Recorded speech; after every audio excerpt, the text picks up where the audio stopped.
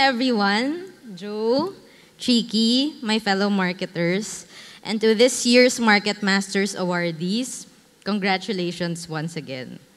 If si Miss Anna was hailed to the queen, ako naman ang king. So, my name is Gretchen King from NutriAsia, and I'm honored to introduce to you the King's Master, so Miss Angie Flaminiano.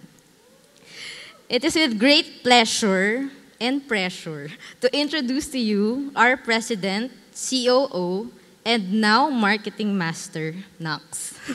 President na, Master pa, o diba? Iba yung dating ng Master eh.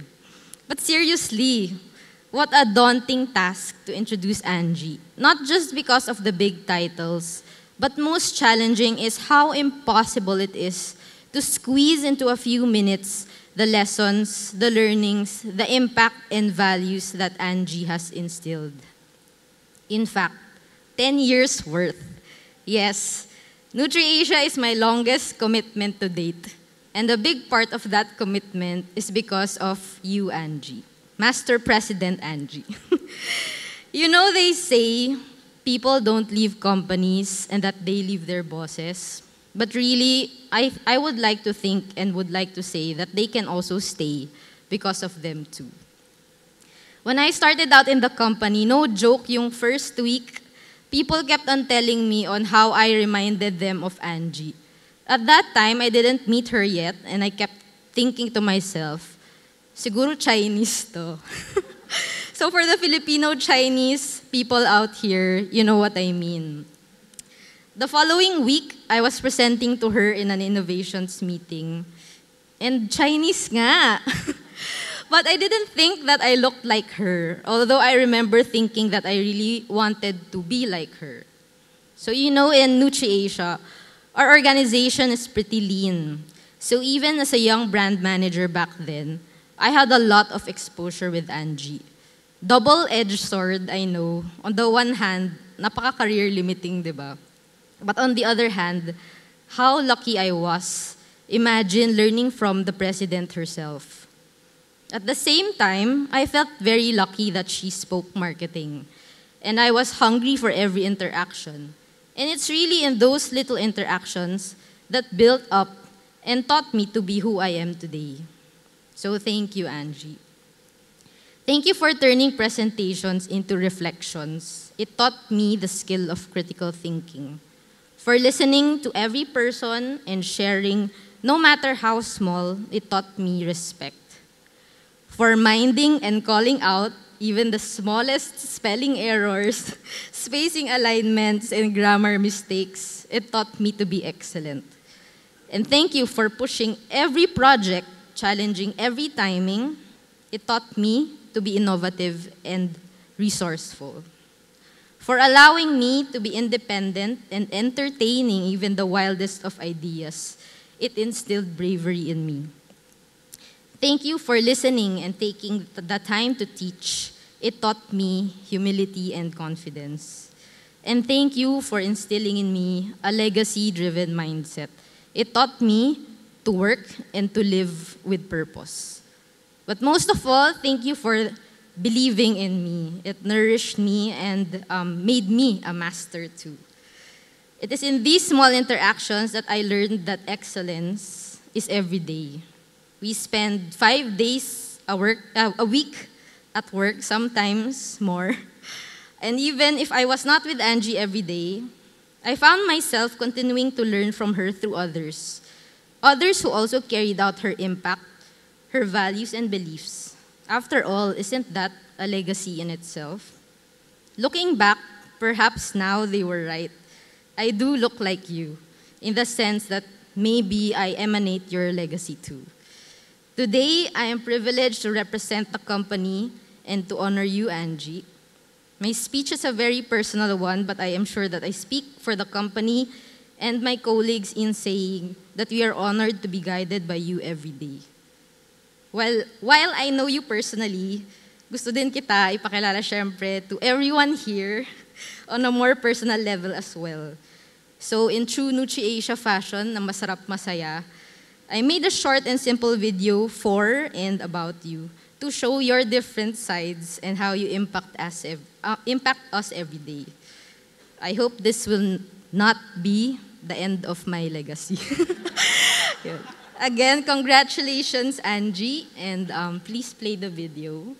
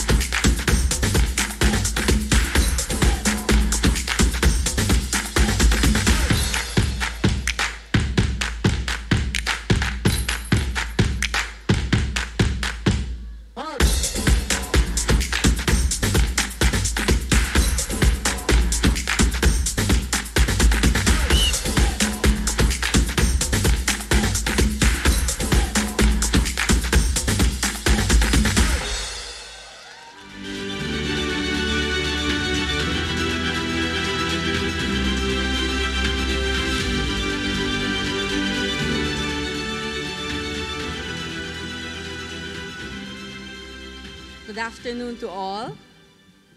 Before anything else, I would like to express my deep gratitude to Mansmith and Fielders, and of course my nominator, ang aking mini-me, kaloka-like, Gretchen King, no? Herself a Young Market Masters awardee, a rock star marketer, and a king entrepreneur.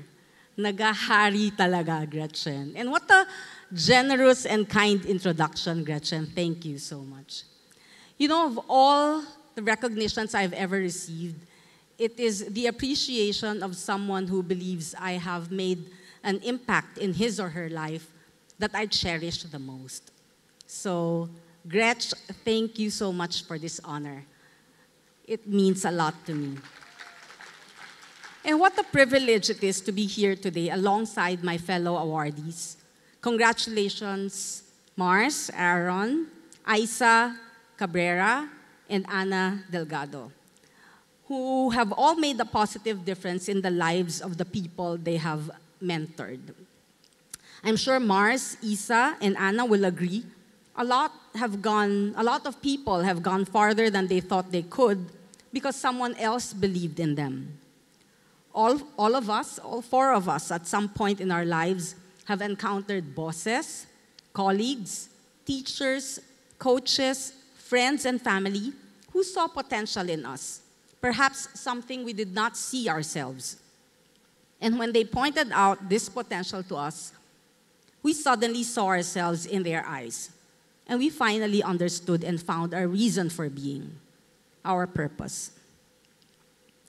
2 months ago, I lost my husband of 25 years, my best friend of 34 years. I was devastated. And I still am, to be honest. For a while, I even considered excusing myself from attending today's event, as it is simply too hard to find the energy to do anything when my heart is weighed down with sorrow and pain. Then I remembered my husband, John, and boy, was he proud of this MMMA award. Parang siya yung nanalo. In fact, he bought all the newspapers that published my photo and announcement of this award. And my 2 children witnessed this enthusiastic pride and understood the significance of this award to their parents. And this, my children, my love for family, served as my purpose. The reason to pick myself up, rejoin life, and push myself to move forward. As you surely know, and as Mars had explained earlier, parenthood comes with the natural role of a mentor. And I cannot allow my children, who have a full life ahead of them, to think that succumbing to despair is an option. I need to show my children by example that we overcome adversity with strength that comes from a heartfelt sense of purpose that is rooted in our values, providing us something to live for or to work for. Speaking of adversities, as a mentor, one of the most challenging, but also the best way to impart professional and personal lessons to a mentee is during a crisis. I am sure we all have our share of professional crisis stories in the course of our respective careers, and tucked under our belts are the valuable lessons we learned from them.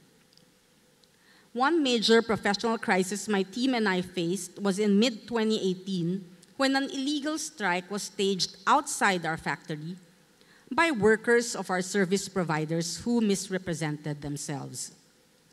This incident became a source of multiple crises: legal, product supply, and marketing. I will focus on the marketing lessons because that's our speech assignment from Josiah, but also because I think it is timely for me to share, as many brands today fall, quote-unquote, victim or are vulnerable to cancel culture. Cancel culture, in my view, has its pros and cons, but that's for another forum. So, during the crisis, it felt to us like we, NutriAsia, was all over social media. Siguro kasi hinahanap din namin yung news about us. No? Knowing now that the labor strike was politically motivated and we were an unfortunate black ops victim, explains how polished, how coordinated, and how well-funded the negative and misleading social media posts were on labor matters, and how companies like NutriAsia were vilified as cruel capitalists. Boycotts were being called, lies recklessly thrown, and even directed at our shareholders. And you know, when false allegations are hurled against you, the attack feels very personal. And the knee-jerk reaction is to fight back. An eye for an eye, a tooth for a tooth. Talagang parang lintik lang, walang ganti. We wanted to correct the falsehoods one by one with hard facts and to shout this out to the world. It seemed like the logical thing to do. But we resisted the temptation to do so. Why? First of all, the illegal strikers played the underdog, taking first dibs at the hearts of those sympathetic to their cause.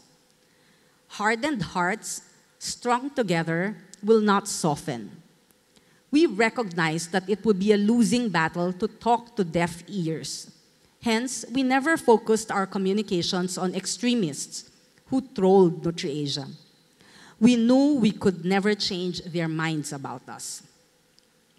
Second, and the real reason here, is staying faithful to one's purpose.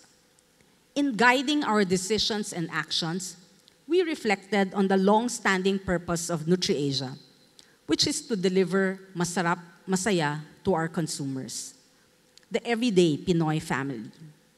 And fighting back with animosity is not what NutriAsia is all about. It was clear to us, though, that communication was key to successfully navigate through the crisis. But we also knew that we had to do this with care. In mapping out our communication strategy, we were guided by the following questions. To whom do we communicate? The answer is to the people whose opinion really matters to us. Several sectors had opinions about the incident. Labor groups, urban poor sympathizers, student activists, opportunistic politicians who wanted free publicity, and I must add, some not so unbiased journalists. But virtually none coming from our consumers. No voluntary comments from them on our various social media handles.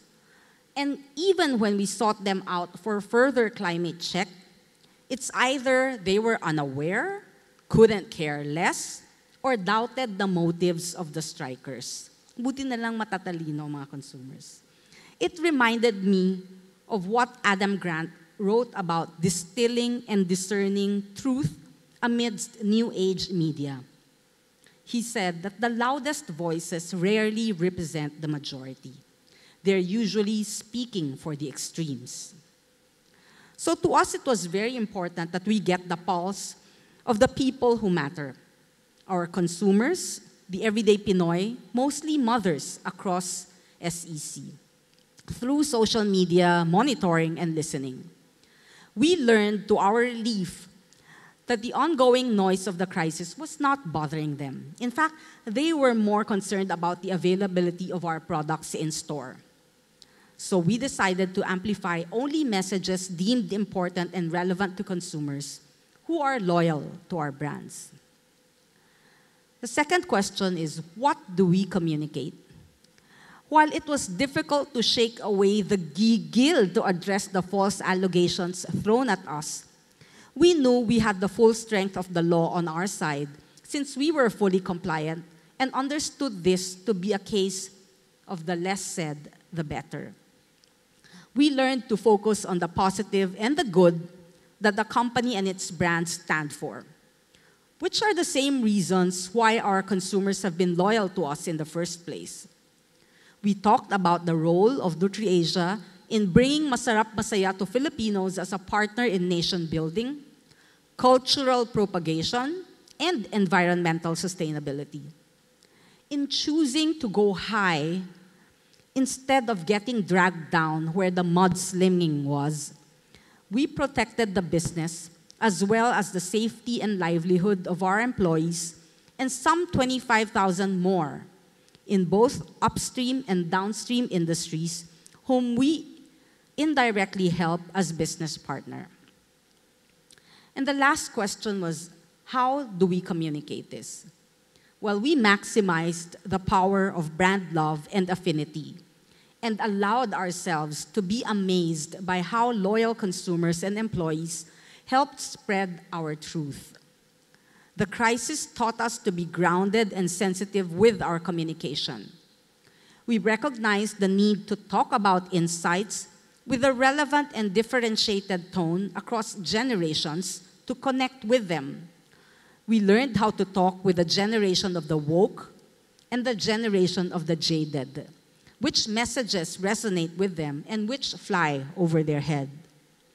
We also regularly communicated with our employees who defended us and became our ambassadors to the outside world through word of mouth. We worked with our employees to use this crisis to do even better, to operate as a team in addressing the resulting supply crisis, to come up with ways to serve our customers and consumers better, and to learn from all these to make NutriAsia even stronger. Today, NutriAsia's trust ratings are at its highest. Kantar's brand footprint continues to recognize our pillar brands, Silver Swan and Datu Puti, as two of the most chosen fast-moving consumer goods brands in the country. NutriAsia has also been named one of the Philippines' best employers, according to the Statista and the Philippine Daily Inquirer's list of best employers for 2023. Throughout the crisis, and even to this day, I always remind my mentees to be clear on their non-negotiables. And I am referring to the principles and values they uphold.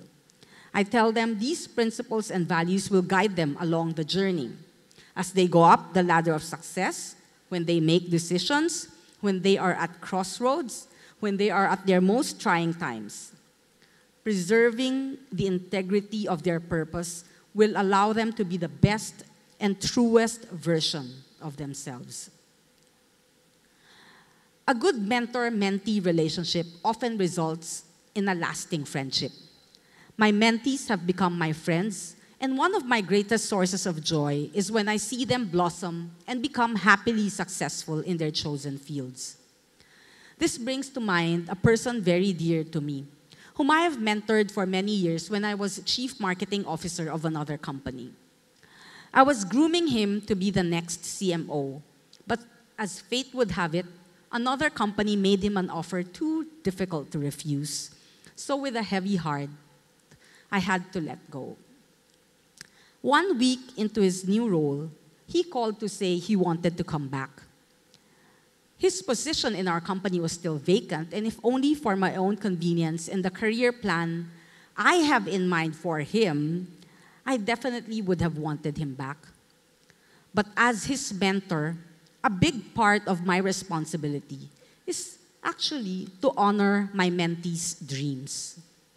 And I knew his new role was more aligned with the aspirations he had for his family and career.